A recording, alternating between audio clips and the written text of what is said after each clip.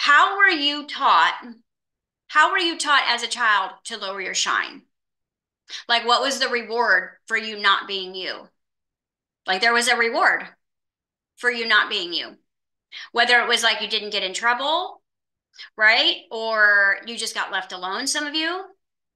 So there was a reward because children work off reward. This is what like a pacifier kind of is.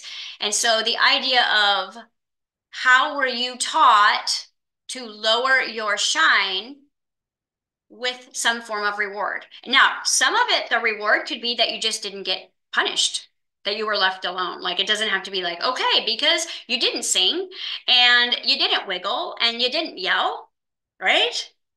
So this is where it comes down to like the subtle belief systems about your definition of right or wrong. This is like some of you that are afraid to be seen online, this is your wound, by the way. And you were probably super shiny and someone was like, nobody wants to see that, or you don't get to do that here, or you have to have an inside voice. I mean, we come from the kind of the depression parents, right? So like that generation of like kids are seen and not heard, you know, because the noise, the bigger your ego gets, the more sensitive to noise you become. Because you no longer like the screeches of a child. You're like, oh, what is that? You know, and it's funny because most people that I have channeled with this last session, out of all of you that had the love theme, I am love, only one of you was a parent. Interesting, because children are unconditional love. And so what you've done was you've all migrated through the animal kingdom, every one of you. If you don't have kids, it's the animals, because the animals, right? They're not going to hurt you as much as the humans have. And it's just like, wow, like just getting to see it in these sessions. Okay. And so those of you who have the theme of freedom, you get excited about trapping yourself in stuff. And ego calls it the golden cage, right? Get back into the golden cage. Get into another relationship that's going to take your power. Take this, say yes to this that you don't want to do, right? And so inner child's like, I don't want to play with you, but ego's like, but there's no one else. And this is what your inner child says about the ego. There's no one else to play with. Now, what you do is because this is who you're used to playing with, this is who you're attracted to. This is who you date. This is who you work for. This is who you work with until you begin to turn the energy back towards the tree. Then once you start to play the game of hot and cold to higher self in the second session you get, then what happens is you start to understand what ego's been wanting you to look at versus what you could choose to look at.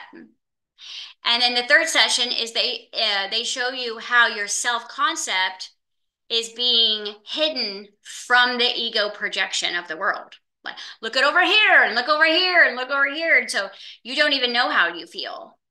You know, how many of you get something happen to you and you stop and you go, let me see how I feel about what this person just said to me, right? Because there's just an immediate projection and you go right into the story because you feel bad. You're trying to understand a story. Okay. So instead of pausing the movie and being like, is this my highest joy? We don't do that. We try to figure out how to make this joyful. Because at the center core of the excitement frequency is I am joy. Your inner child is the joy of love, the joy of freedom, the joy of prosperity, the joy. It's joy. Okay, so love is just your flavor. It's your sauce. It's your dressing. But it doesn't mean that you aren't all the other things. It has just been what you are seeking the most from the seeds of your heart, and it has been your biggest struggle. So with that being said, once we got kind of finished, I think we have one or two more sessions left on the third session with people. The meetings that we've been having in the morning is like, these people don't know how to play. They have lost their play. And I mean, they understand this, obviously, because they're tapped in and turned on. And again, I had lost my play too. My play for a very long time was this stuff, right? It was like, okay, this I'm seeking, and basically ego's going, well, you're not smart enough. You got to learn more. You got to learn another modality. You got to go learn how to manifest. You got to go learn this. And you guys know, like the first probably 11 years, well, 10 years of my work, I never picked up a book. I played all the time and I made $500,000 a year. Okay. And I played. And I manifested other people that liked to do the things that I didn't like to do until I guess I got to this place where it was like, okay, it's time for me to now heal deeper. And I thought I was supposed to grow up. That was not what I was supposed to do. I was supposed to heal those, or not heal, but I was supposed to quantum leap those old programs within me that were causing me to manifest icky playmates, basically. But I wasn't broken, and neither are you.